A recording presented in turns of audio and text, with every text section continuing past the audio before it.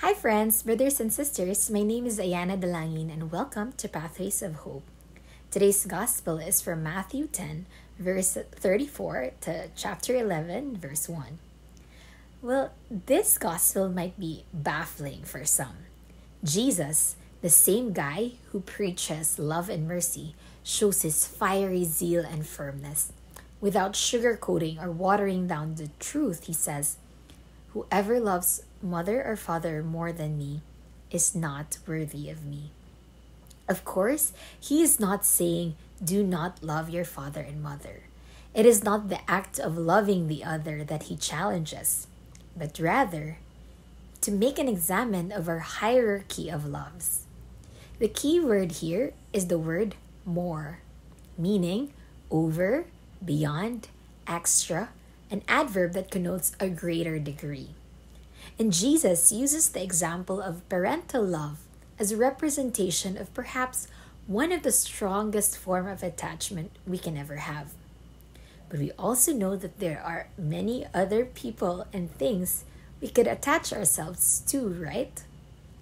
It forces us to reflect upon our inordinate attachments, take it to heart, and make a quick examination of conscience.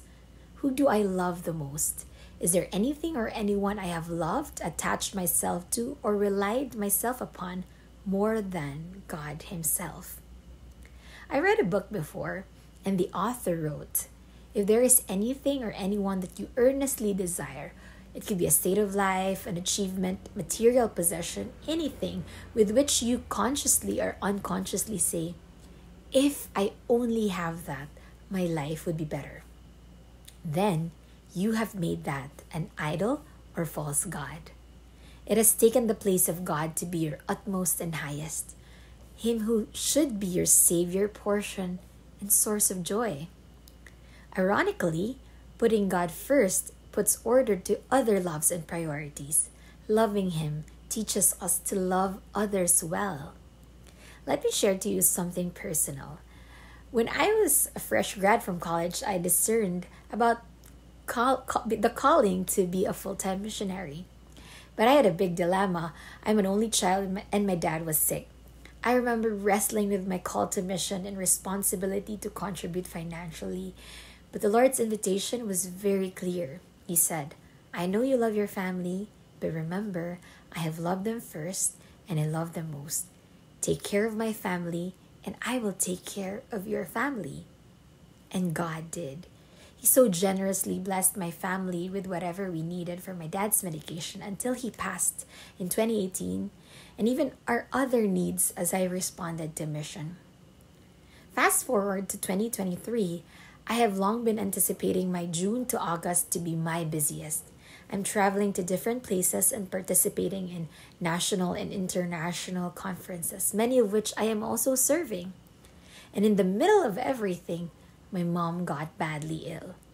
While on a mission trip, I suddenly felt a tug in my heart and an invitation from the Holy Spirit. If you want to change the world, go home and love your family. Well, I was really worried about my mom's health. But if I could also be candid, I was also slightly concerned with my schedule.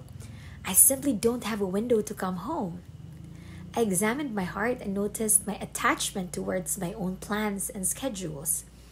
After much discernment and practical consideration, I had to drop some things and actually come home and been given the opportunity, a blessing to actually serve her. Now, a few days into taking care of my mom, I slowly started feeling very comfortable at home. I just wanted to stay with her. It does help manage anxieties too, hers and mine. But at this point, I now feel the nudging of the Holy Spirit blow towards the direction of mission. He showed me that my mom has help even when I leave, and He has given me an open door to do the things I had committed to. But there's nothing like going to every doctor's visit, practically managing her needs in the day-to-day, right? But this is my reality. And actually part of my service is World Youth Day in Europe, and I'm actually leaving in a few days' time. So what do I do? When all is said and done, when due diligence and practical wisdom has been exercised, I rest my case in the hands of Him who is sovereign and loving. I entrust my mom to Him and remember that He is God and I am not. That He loved her first, and He loved her most. And even use this situation to purify my heart and check if God really is first in my life. If He is seated at the throne room in my heart, not my family, not my own schedule, not my own will. Don't be afraid to love God, because when you do, He will also just tell you to love others well. For loving God first and loving Him most will put in proper order all your other loves. If you have been blessed by this short reflection, please like and share Pathways of Hope and share it to a friend. Once again, this is Ayana Dalangin. Have a good day.